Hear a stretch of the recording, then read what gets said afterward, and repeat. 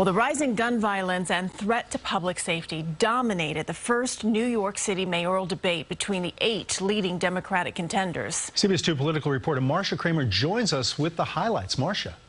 Well, Dick and Christine, the Democratic mayoral primary is just under 6 weeks away, and there are deep divisions among the contenders about whether to cut the NYPD budget. Those are the questions generating the most heat. Yeah, I'm a 6'4", 200-pound black man.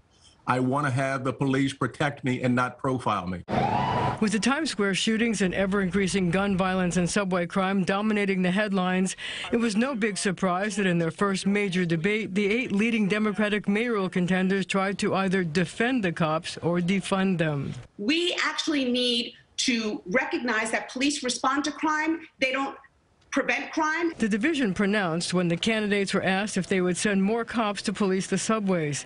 Only half the candidates raised their hands.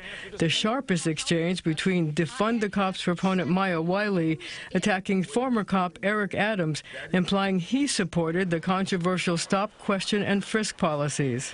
How can New Yorkers trust you to protect us and to keep us safe from police misconduct? Every time you raise that question, it really just shows your failure of understanding law enforcement. Having chaired the New York City Civilian Complaint Review Board, I certainly understand misconduct. I told everyone at the beginning of the race, once candidates start getting desperate, it's going to get really nasty. There were a number of embarrassing questions. Why, for example, did Andrew Yang fail to vote in mayoral elections? I've certainly been active in other ways. I helped swing those 2 state races in Georgia. Sean Donovan was asked about the propriety of his dad running a super PAC that has poured millions of outside money into his campaign. There are dozens of these groups supporting almost every candidate that's in this race. And in fact, Scott Stringer had 17 of these groups when he ran for comptroller in 2013.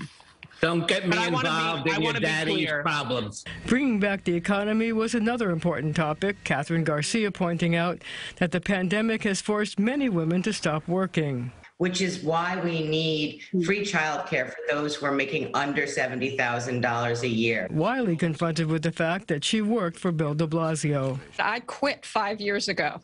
I voted with my feet. Now, with ranked choice voting, the candidates were asked who their supporters should choose as number 2. 2 chose Garcia, but 4 copped out and chose no one. Christine and Dick? All right, Marcia, thanks very much. Thank More to you, go. Marcia. Yeah, thanks.